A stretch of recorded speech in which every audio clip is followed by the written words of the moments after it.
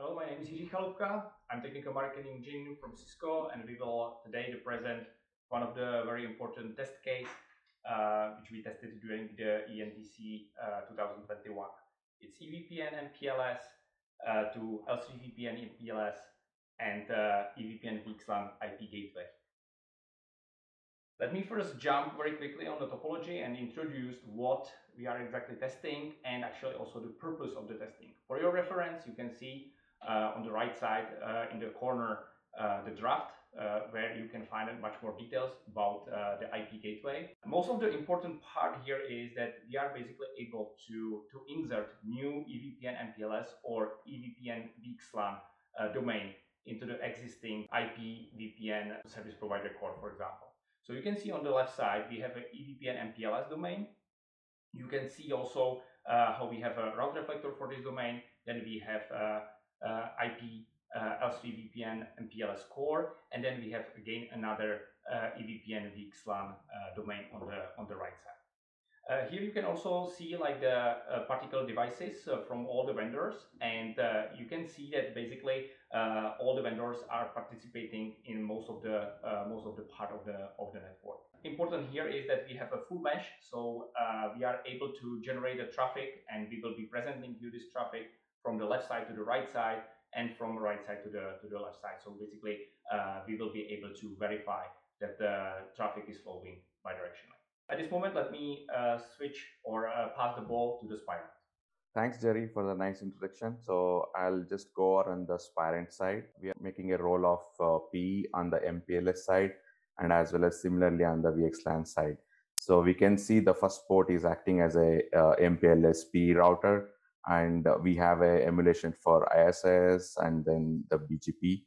And similarly, we have on the VXLAN side ISS and the BGP. So currently we can see on the ISS tab. So I'll just move on to the BGP tab. Here we can see both the BGP sessions are up, both from the MPLS side and as well as on the VXLAN side.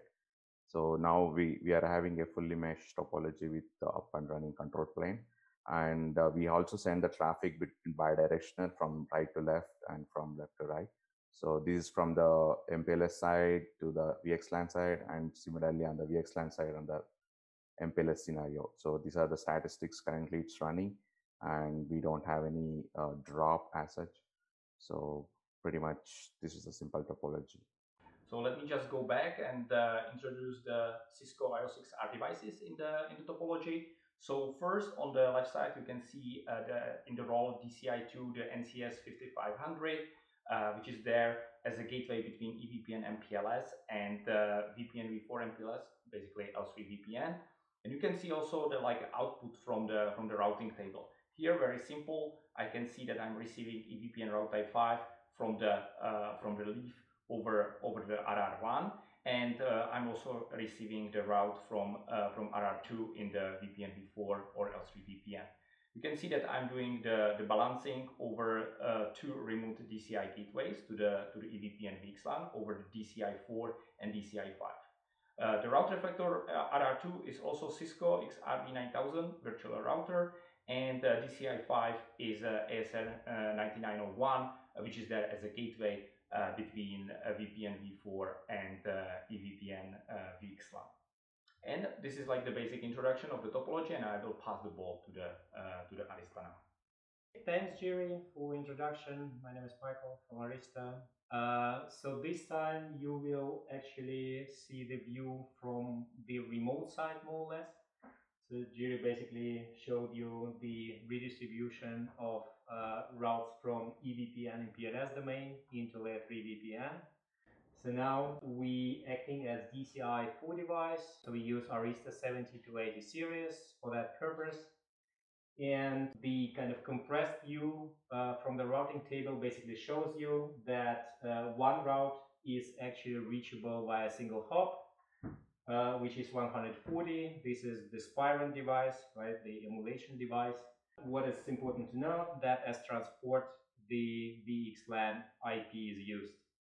So on the other hand, you see the remote route, which is 10.10.139, and this route is reachable this time via 3 remote NACS hops.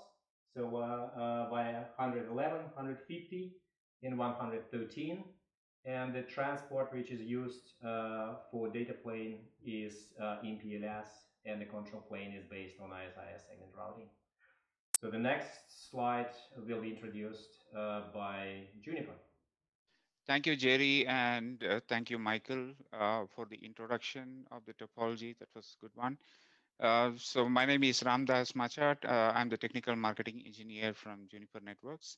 What you see in this topology, I'm going to demonstrate the DCI3, which is MX480 playing the role for the DCI3. So what you see here, there are two routes, 10.10.139 and 10.10.140, as explained in the previous slides. So we receive the 10.10.139.0 from the EVPN as a type 5 route.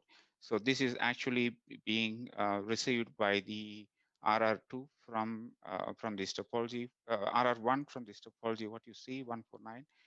And the other route, which is 10.10.140, it is being load balanced between the two next hops, 100.0.0.151 and 117. Those are the DCI4 and the DCI5, which are the gateways for the VXLAN gateways. Thank you.